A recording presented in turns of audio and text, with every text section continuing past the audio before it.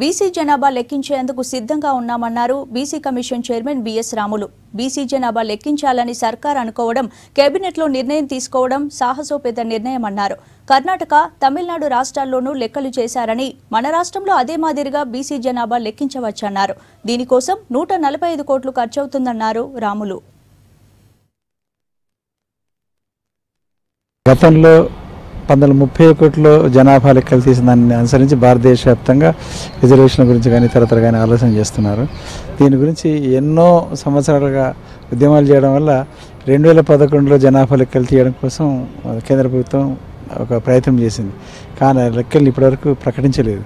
అందువల్ల ఇప్పుడు ఈ జనాభా లెక్కలు ఎవరు తీసినా ఇది ఒక చరిత్రాత్మకమైనది.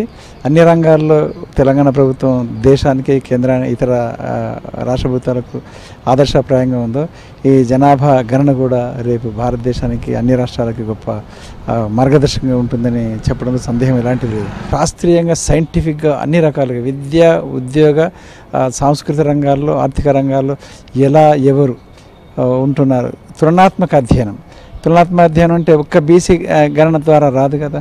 అది ప్రతికూలం. ఎస్సీలు ఎలా ఉన్నారు, బీసీలు ఎలా ఉన్నారు, ఓసీలు ఎలా ఉన్నారు, బీసీ ఈ గ్రూపులో ముస్లింలు ఎలా ఉన్నారు, గిరిజనులు ఎలా ఉన్నారు, ఈ తులనాత్మక పరిశీలన ద్వారానే వీళ్ళు ఏ దశలో ఉన్నారు, అసలు మొత్తంగా ఇతర రాష్ట్రాలతో ఎలా ఉన్నారు, అసలు మొత్తంగా దేశం ఇతర ప్రపంచంతో ఎలా ఉన్నారు, ఇవన్నీ చూసినప్పుడు మాత్రమే మనం ఎక్కడున్నామని తెలిసి వస్తుంది.